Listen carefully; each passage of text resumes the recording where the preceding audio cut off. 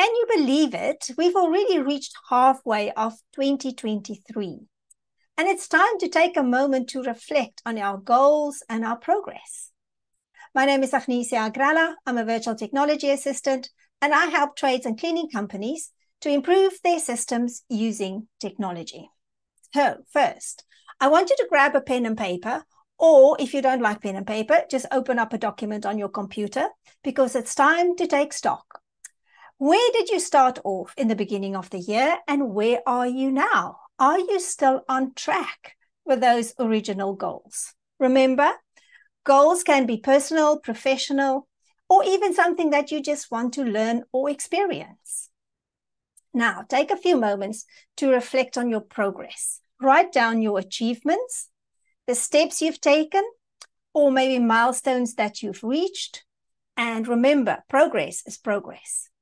And no matter how big or small, celebrate your wins. So next, I want you to assess, have you maybe fallen behind on some of your goals? Or take an honest look and determine maybe you haven't followed through on any of your goals. And maybe that's okay, because maybe you need to look at your obstacles. What have held you back? What has happened during the year that you couldn't start with those goals?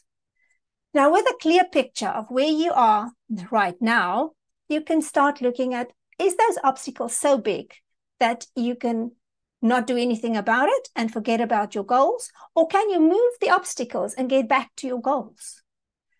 It's always a right time to start right now. So why not take the time to look at what can you still achieve for the rest of the year?